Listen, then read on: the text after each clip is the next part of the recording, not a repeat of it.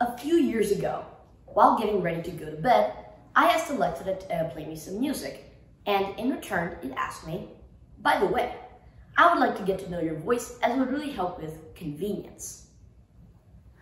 Something similar happened a while back that reminded me of this story.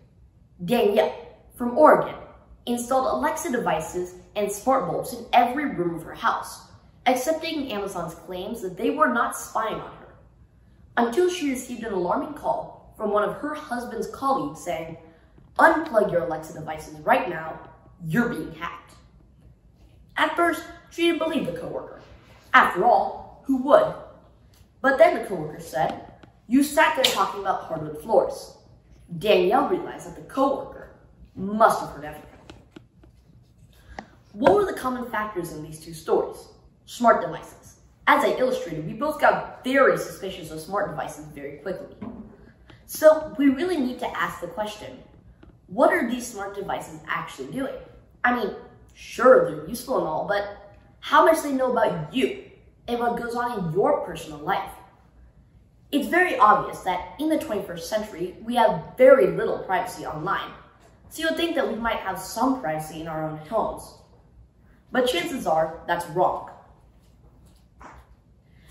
We first need to take a step back and ask, what are smart devices? Smart devices are devices with powerful AI. Think of it this way. An energy bar is in theory made to energize you or nourish you, but instead it's really made full of sugar. That's why it tastes so good. The same thing applies to smart devices. They are made to be helpful and convenient, but in reality, they're made to mine your data. Now that we come up with a solid definition and understanding of what a smart device is, we need to ask the question, what are the problems with smart devices? What are the problems with smart devices? One might think that the smart devices only turn on when you say a certain wake word, like Siri or Alexa. But that's actually not true. A trusted friend of mine tried to convince me of this, but he was wrong. To verify this, I sat down with an internet security consultant. He told me that to be able to listen for the wake word, like Siri or Alexa, they had to be listening all the time. Now, when I heard this, my mind was blown, as I had never thought like this. I felt like I opened the book on a whole new chapter of what's going on in the world with privacy. After doing some of my own research, I found out that Apple contractors regularly heard customers' confidential data. This was insane. Apple kept recordings of their customers and they couldn't do anything about it. But this was just the smart device that we knew about. There had to be other smart devices that no one really knew about. Amazon filed a patent to be able to listen for the words bought or want, and to be able to send targeted ads based on those certain words. We should be aware of the fact that these companies are trying to mine all our data and take all of it in an attempt to make more money for themselves. While there is no perfect solution to the wide and gaping problem known as internet privacy, there are some steps we can take to reduce these invasions of our privacy. One step would be to update privacy settings and delete your recordings. Again, delete probably doesn't delete stuff. It's like the broccoli we were all forced to eat as kids. We all tried at some point or another to put the broccoli in the side of our mouth, and we all inevitably failed. The same thing applies to Amazon. They do have the ability to retrieve these deleted recordings. So really, their delete button is nothing more than mere tokenism. Another method would be to mute your devices.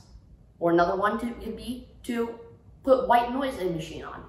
But by far the most surefire way to make sure that your privacy isn't being invaded is to unplug your devices. Now, I have friends who, when I told them about this, called me Amish. They said it's a good tool and I don't know how to use it. And they are right and they are wrong. They're right in the fact that it is helpful and convenience and gives you help and anything you want at the simple sound of your voice. But a tool is an object sitting patiently waiting for you to pick it up and use it. It doesn't spy on you or on any unsuspecting person. And it doesn't have ulterior motives. That's where my friends got it wrong. Danielle from Oregon, when she contacted Amazon, Amazon told her that Echo woke up to a word in background conversation sounding like Alexa. Then, it interpreted following background conversation as a send message request. At which point, Alexa asked out loud, to whom? Then, it asked, and then following background conversation was interpreted as a contact name. Alexa asked, contact name, right? Then, Amazon finally interpreted that last piece of background conversation as right and sent the message. Now, to any rational person, this would be a pretty shifty and sketchy line of coincidences. But Amazon is sticking by their word, by whatever they said. Furthermore, proving my point that they are invading your privacy and you don't know it. Matthew George from Dallas, Texas, unplugged his Alexa devices for good because of the fact that it's spying on him and asking for his voice. If we can even take one of the steps that I suggested in this talk, we can dramatically change the way people spy on us, and we can keep ourselves safe forever from predatory companies. Remember, at the end of the day, if you aren't paying for the product, you are the product. Thank you.